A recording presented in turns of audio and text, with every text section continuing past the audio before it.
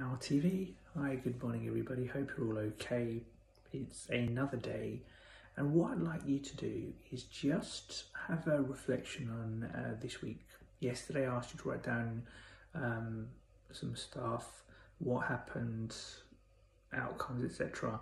Today I just want you to just relax. I just want you to reflect on what your ideal day would be.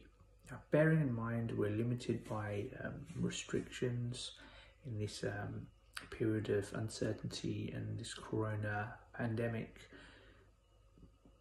try and do something which, if you were able to go out a little bit more, go to other places, how your day would pan out. And just consider what you'd like to be doing, what you'd like to be eating, where you'd like to be.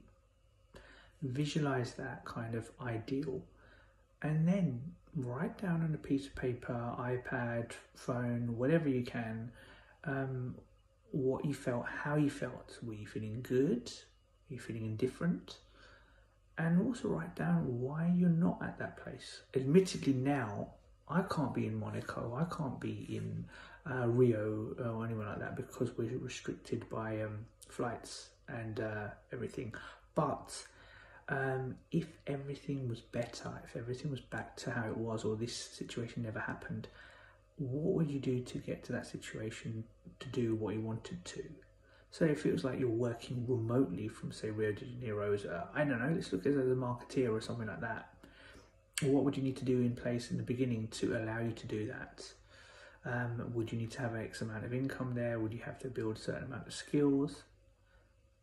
I think within limits things are possible. You just need to plan things out and work them out to make it possible.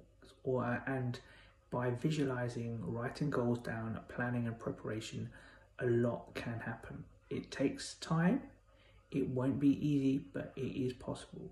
So have a little think.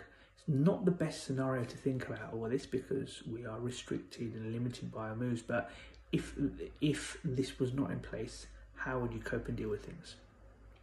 Anyway, that's enough from me for today. Please like my Facebook page. Share this if you really like it. Our TV is the Facebook page.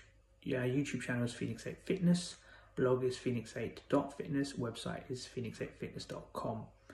As you know, I'm Al, here to motivate, encourage and inspire you all. Until next time, take care. Bye-bye.